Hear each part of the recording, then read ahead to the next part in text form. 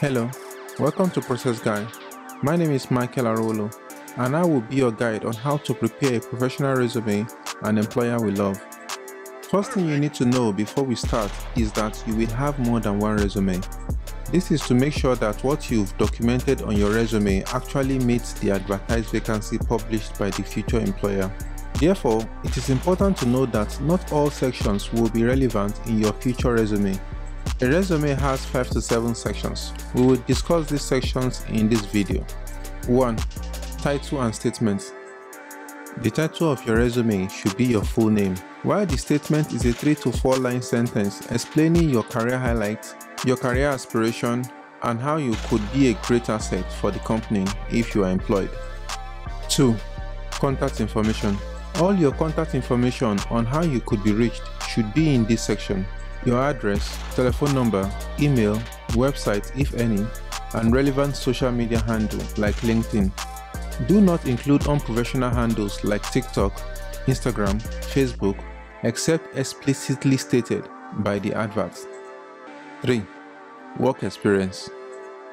This is the first thing the hiring manager searches for. One of the easiest ways to capture his or her attention is to list your experience in a clear, concise, and visually interesting manner. To do this, start by listing your most recent professional position held. How you display this information is crucial. An inconsistent format will only confuse the reader and may lead your resume into the trash.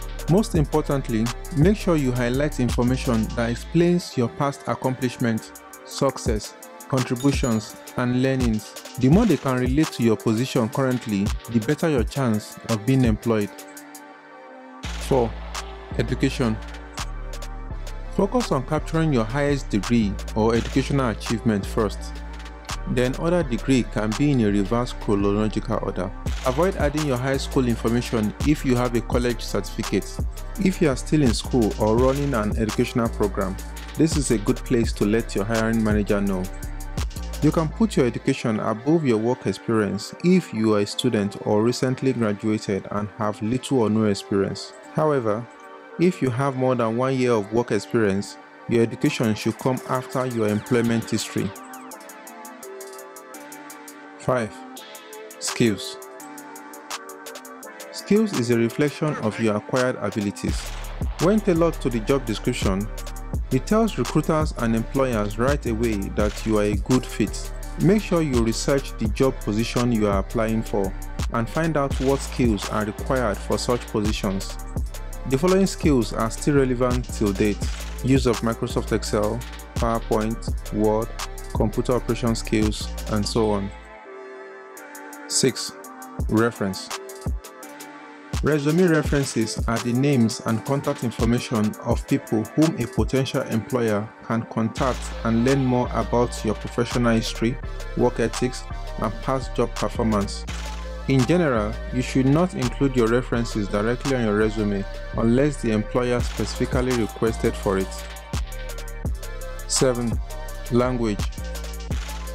It will be good for your hiring manager to know your speaking and writing capability as far as language is concerned.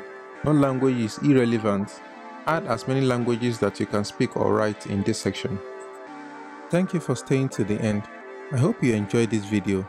Don't forget to like, share, subscribe, and turn on bell notification in order to be notified when we release new videos. See you in the next one.